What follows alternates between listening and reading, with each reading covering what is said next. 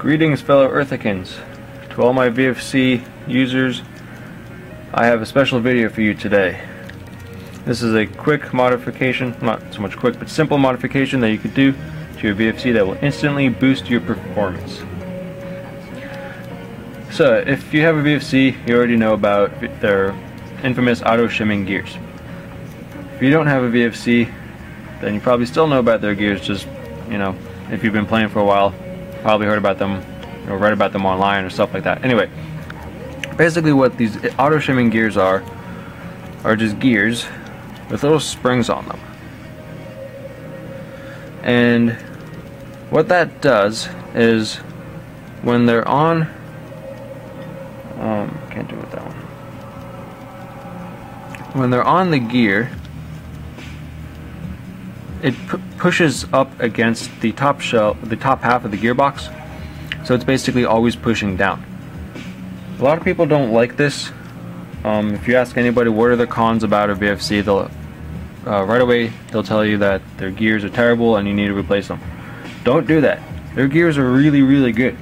All you have to do is remove these little springs, because it actually creates a lot of not so much stress but resistance in your gearbox. If you want a good example, go to my channel, or I'll put the links on the screen. This is the gearbox from obviously my VFC M4, which I have a couple of rate of fire tests on my channel. And again, I'm going to link those on the screen, because the first one that I have, which I did a few months back, I had the springs on the VFC gears. The second video is the same setup, but I didn't have the springs on the gears. And I don't know if you'll notice, but I noticed that there was quite a bit of a rate of fire increase, maybe a few, but it was better. Anyway, so here's what you have to do. This is very simple, but a lot of people don't realize that you can do this. So these are my VFC gears in here right now.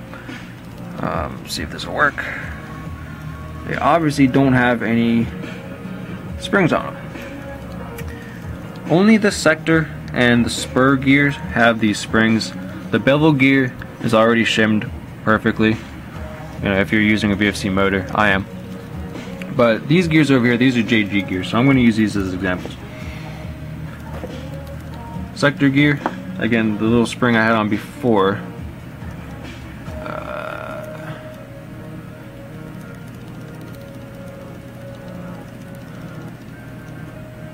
Doesn't want to cooperate now.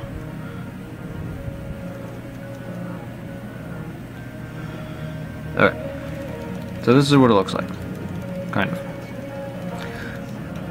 So what you have to do to make these regular shimming gears is just remove the spring. That's step number one. But if you just put shims on top of this now, it's not going to work, because if you notice, gears need this little shaft thing. It's basically like a little clip where the shims rest on, and that's what helps keep them level.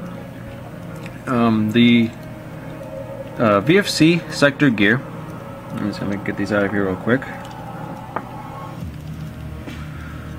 It has this thing on here, and this basically goes over top of the spring. The thicker spring on the left, that's what goes on the sector gear, the spur gear, and then this goes on top. So it's basically like its own little plastic shim or whatever this is. So this spur gear is a little easier to do, because all you have to do is just remove this spring and then put that on, and there you go, and then just shim accordingly. The sector gear, though, it doesn't have anything like that. So this is what the VFC gear will look like. There's nothing. So this is when you have to be a little creative. If you have another set of gears that you're not using, grab those, because that's what you'll need. And basically, regular gears will have that little shaft on, like on the axle.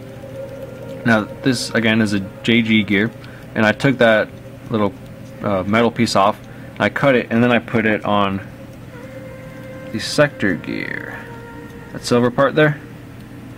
Yeah, that was from the other gear that I was just holding up. So you can use anything. I mean, I guess you could be creative and use a pen tube, something like that. But you just have to put something on there that will allow you to put shims on top so that they can sit evenly, and you know, it'll work fine. And again, it's very simple to do. The bevel gear, you don't have to do anything because you're not really messing up the shimming. All you're doing is changing out the springs. VFC already has shims on their gears, just on the bottoms. I don't know if you can see this. Yeah. Those are the stock VFC shims. And the gears are already shimmed very well. So all you have to do is just remove these springs, and instantly you'll have a little better performance. You probably won't notice it if you're using a simple setup. When I say out of the box setup, I usually mean just like a 9.6 volt battery, no modifications, something like that.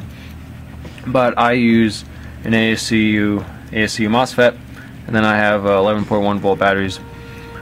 So mine's going a little bit faster than other people's guns, and that's why I noticed an increase in performance, because when things are moving quicker, small changes are going to have big differences. So hopefully I explained this pretty simply. I know I kind of threw a bunch of words in there that didn't make any sense, but you just have to take the springs off and just add the little shafts to them.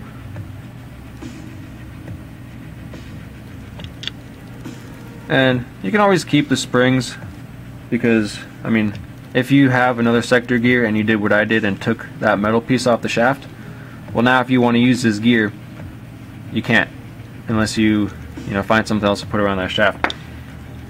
That sounded too weird, but you can always use the spring. So that's that. That's just a very simple modification that a lot of people don't realize that they can do.